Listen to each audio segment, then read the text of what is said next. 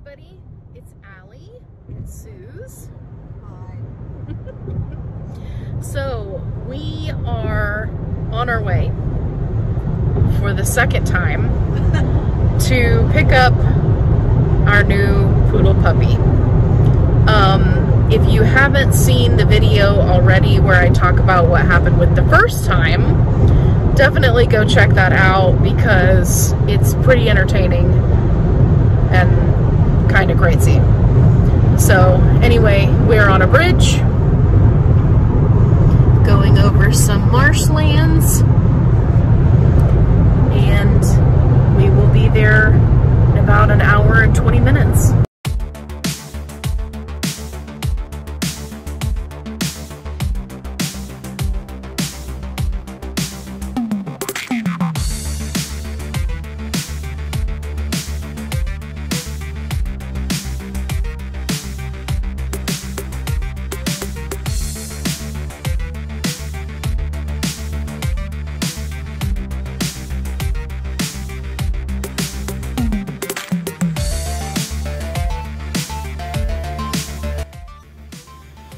Once we got him home, we of course made sure he had plenty of food and water, which he devoured.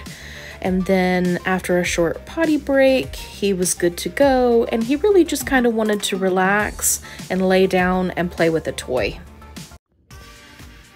Here we are 2 days later at our vet appointment. As you can see, we have our puppy laying on his bed, so he's not touching the floor or touching the counter. This is just a precautionary measure because other dogs are in and out of the vet who may be sick, so we're just doing the best we can to protect him from being exposed to anything unnecessarily.